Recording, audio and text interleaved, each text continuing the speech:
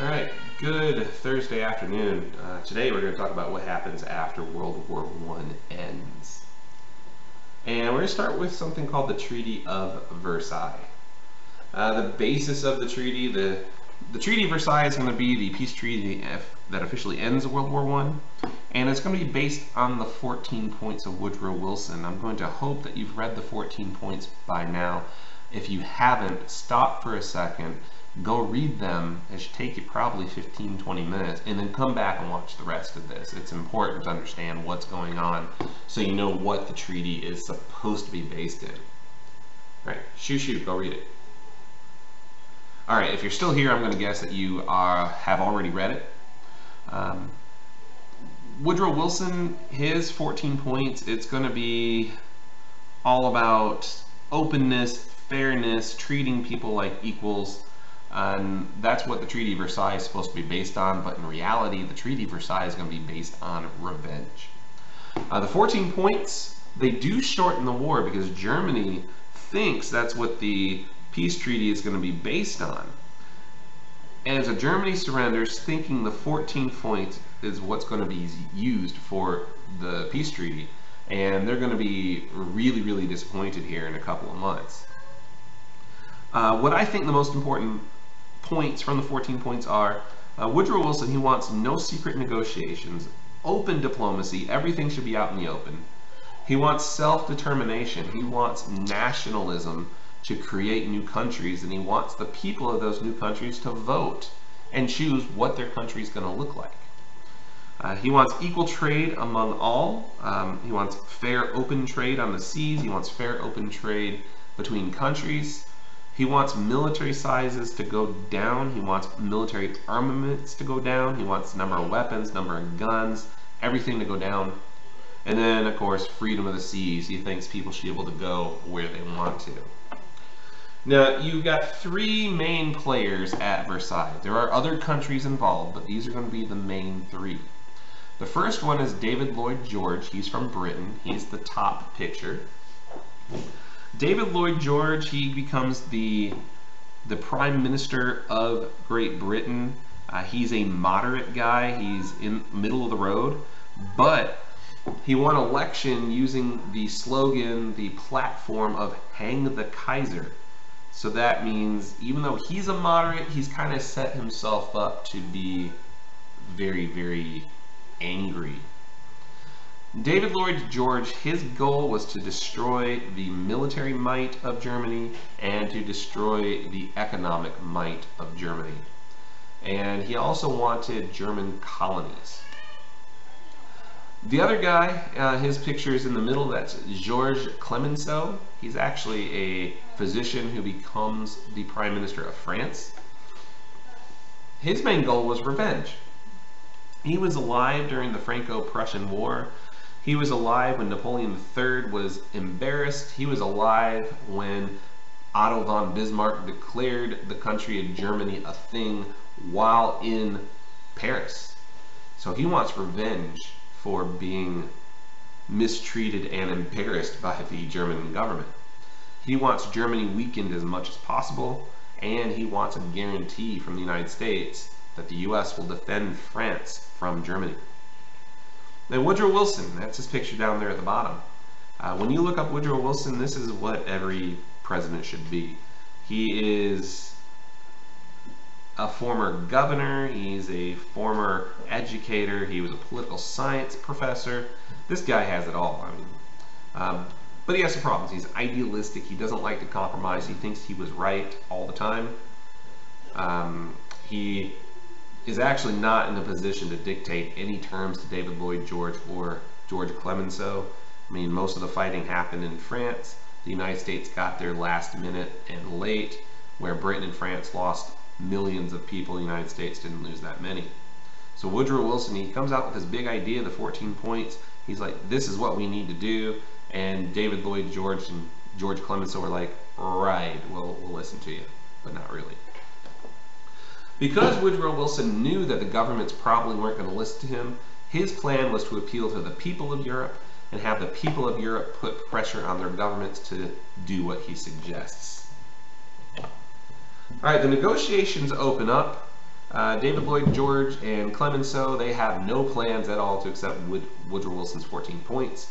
Woodrow Wilson is still hoping that somebody will listen to him. And the very first problem that Lloyd George and Clemenceau have is the open negotiations. They were not willing to accept that in any way because they thought that people could use that for political grandstanding. If David Lloyd George says something in public that the people of Britain don't like, his enemies could use that against him. Now, if there were negotiations done in secret and then everything became open, they could deal with that. But David Lloyd George and George Clemenceau didn't want to negotiate in public.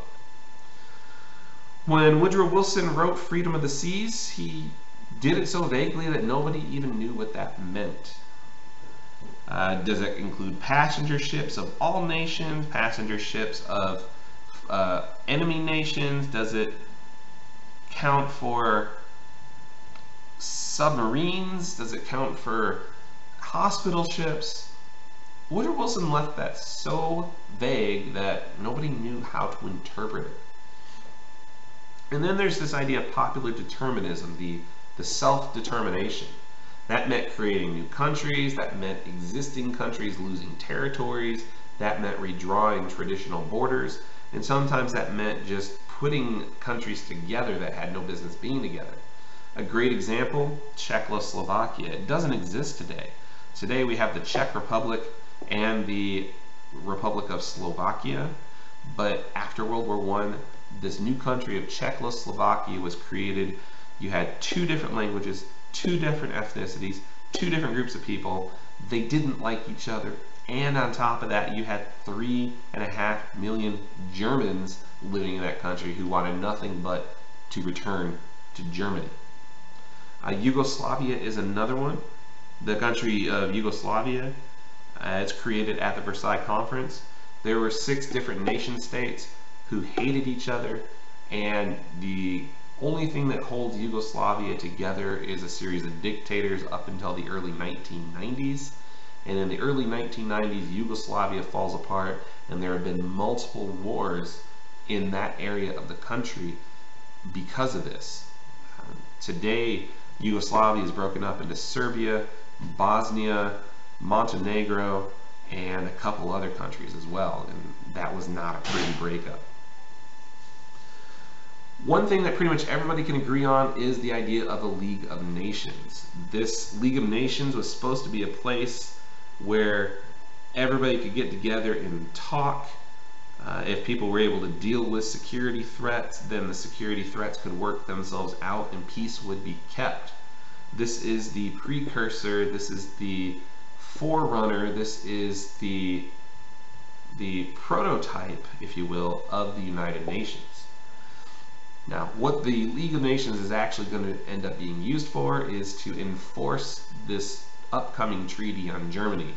And the United States actually does not join the League of Nations because the United States wanted to stay out of Europe as much as possible. A very famous quote by George Clemenceau. God gave us the 10 commandments and we broke them. Wilson gives us the 14 points, we shall see. So that tells you right there, they're not too on board with Woodrow Wilson and his ideas. Alright, the idea behind the League of Nations, and before I do this, I want to give you your word of the day. Today's secret word is Easter.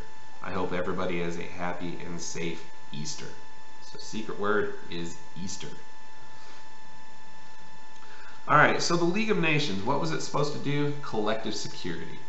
If all the League members agree to preserve the other members, if all the other League members agree to come to the aid of other members, if all the League members agree to preserve the territorial integrity of their neighbors, then that's going to be a collective peace. And if one country invades somebody else, all the other countries are supposed to protect that one.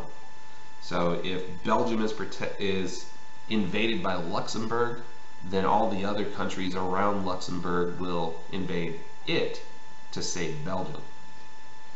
Now there are some questions. Does this count for the new created countries? Is this only for existing countries? Does this count for countries that couldn't possibly defend themselves? And Does this count for the United States? Even if it does not join the League of Nations, is the United States going to be required to get involved? These are all questions that were not answered and nobody knew the answer to. So what were the ultimate treaty terms? Well, Germany is going to lose some territory. It loses about 13% of its territory and it loses about 10% of its population. Most of that territory ends up going to Belgium and Denmark. Some of it goes to Poland. Some of it goes to the Czech Republic or Czechoslovakia. There's a demilitarized zone created between France and Germany. It ends up being about 50 kilometers wide. I put 50 miles there on accident. It should be 50 kilometers. And it becomes known as the Rhineland. Originally France wanted 200 kilometers, but Woodrow Wilson talked them out of that. There's a strip of land known as the Polish corridor that's created. There's this little itty bitty strip of land that stretches from where Poland is up to the Baltic Sea, just to make sure Poland had access to the sea. And that's going to cut Germany into two parts. You're going to have main Germany, and then next to Russia, you're going to have East Prussia. And the city of Danzig, which was originally a German city, is going to become a city controlled by the League of Nations. Eventually, that city is going to be renamed Gdansk, and Gdansk still exists today as part of Poland. All the German colonies are taken away, and then most interestingly, Germany is ordered to repay everything. Even though Germany did not start the war, Germany is accused of fueling the war. The blank check has a big part of that because Germany basically said, here Austria-Hungary, fill in the zeros, we'll pay it. So now Germany is being forced to pay that check. The total cost of the war in 1918 was $33 billion. Germany had to pay for the actual cost of the war. Germany had to pay for the damage suffered to civilians, and Germany had to pay for the pensions of everybody hurt in the war, the widows, the orphans, the veterans. $33 billion today. I looked this up yesterday when I made this PowerPoint. That is $565 billion today.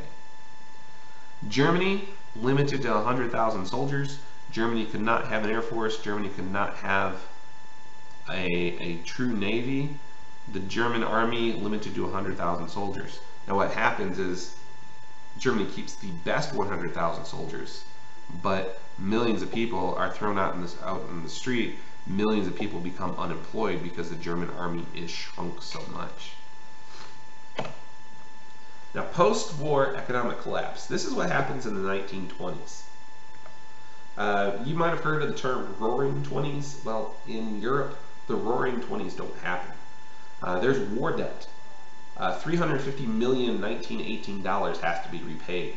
That is several billion dollars today. Germany's currency collapses, and the cost of World War I is not paid off until 2010. Germany eventually makes good on their reparations, and it takes until 2010 for Germany to pay off the debts they owe. Overseas markets that used to belong to Britain are forever lost to the United States or Japan. Countries just randomly print money that's not backed by anything, and the money's worthless, and that makes inflation go crazy.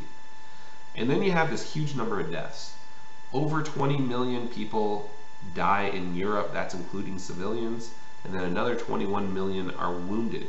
So there's a lot of disability claims, there's a lot of population losing. Some countries, such as France, lose more than others. And then we have German reparations. Germany in 1921 actually tries to pay back their debt.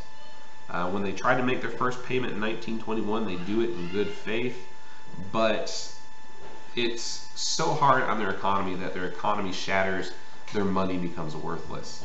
And I put in here some numbers to kind of show you how that is. In 1914, a German Reichsmark was basically a quarter. For every 4 Reichsmarks, you had 1 US dollar. In 1918, the Reichsmark has devalued itself. It now takes 64 Reichsmarks to make 1 US dollar. By 1923, November 1923, it takes 800 million marks to make $1. So we go from being a quarter in 1914 to much, much, much, much less. In fact, November 1923, the German money was worth more as firewood. It was worth more burned than it was as currency. There are pictures and there are stories of German citizens taking wheelbarrows full of money trying to go to the store and buy bread, and by the time they get to the store, their money can no longer buy that loaf of bread. In Germany, in the early 1920s, it's a disaster, and it's a harbinger of things that are going to come. And because Germany cannot pay for the war, France actually invades Germany and steals all of the industrial equipment from Germany to regain some of the stuff that they've lost. Now, what about the United States? Well, I know it's not U.S. history, but you got to remember, sometimes the U.S. is part of world history, and this is one of those times. In the 1920s, the United States roars because the war does not hurt U.S. economy. The U.S. economy keeps going. Factories still produce stuff. Businesses still make stuff. People still buy stuff. So production soars, profits soar. If you've ever read The Great Gatsby, or if you've ever seen in a Great Gatsby movie, think of that. The speakeasies, the parties, the lavish dress, the fancy times, flappers. Well, by the time we get to 1928, there's this huge wave of stock market speculation. You could do something called buying on the margin. You only had to put down like 10% of the money and you could buy stock. So for example, if, I don't know, Walmart stock is worth $100, you only had to pay $10 and you own the stock. And the other $90 was thought to be paid off as the stock gained value. They didn't realize that the stock market could go down and up. It was because it had been up for so long. So you have 9 million Americans putting their money in the stock market for the first time. They're buying on the margin. They're only paying 10% of the cost of the stock. So people are investing much, much more heavily than what they can actually afford. Then there's low taxes. It's easy to get credit. And this is a recipe for disaster. By the time we get to 1928, construction is starting to slow. Auto sales are starting to slow. Companies have overproduced and nobody's buying anything anymore. The Federal Reserve warns banks. The Federal Reserve warns like stock market businessmen, and nobody listens. They don't think anything's going to happen. Well, October 24th, 1929, the stock market plummets over 11%. The next Monday, stocks kind of go up a little bit, but on Tuesday the 29th, stocks fall, and they don't stop falling for nearly 3 years. In September of 1929, the stock market was at the highest it had ever been up to that point, 381 points on the stock market, and 3 years later it's down to a low of 41. Economic ruin. People lose so much money. Some stocks lose over 70% of their value. This causes what we know now as the Great Depression. And there are a couple of different causes. There's the maldistribution of wealth. Not to talk like Bernie Sanders or anything like that, but the top 12% of the country owned most of the wealth. The bottom 50% only got about 15% of the income. So you were either very, very wealthy or you were nothing. There's overproduction. By 1929, those at the lower end of the economic scale, they can't purchase any of the consumer goods anymore. And there's only so many things you need to buy. You only need so many TVs, you only need so many cars, you only need so many light switches. And once you have that many, you don't need to buy it anymore. But businesses kept producing, kept producing, kept producing. Then we have Europe. Europe's destroyed, as I mentioned in that last slide. Europe can't afford to buy anything from the United States. Foreign sales drop and this depression gets worse. All right, well that's all nice and neat, but what's the actual impact? Well, I've got some numbers for you. GNP, gross national product. That's the value of everything that a country makes in a year. Between 1929 and 1932, the GNP of the United States drops by 50%. To put that into real numbers, in 1929, the value of the United States was $104 billion. That means the US produced $104 billion of stuff every year. By 1932, that number is down to 59 billion. There are over 5,000 bank failures, and it's not like today where if your bank fails, another bank comes in and buys it. If your bank failed, you lost everything. Your life savings were gone. Unemployment rate gets to 25%, and farm prices drop over 60%. Farmers start losing their farms, and more people are out on the street. The president at the time, Herbert Hoover, he is a believer in this idea called volunteerism.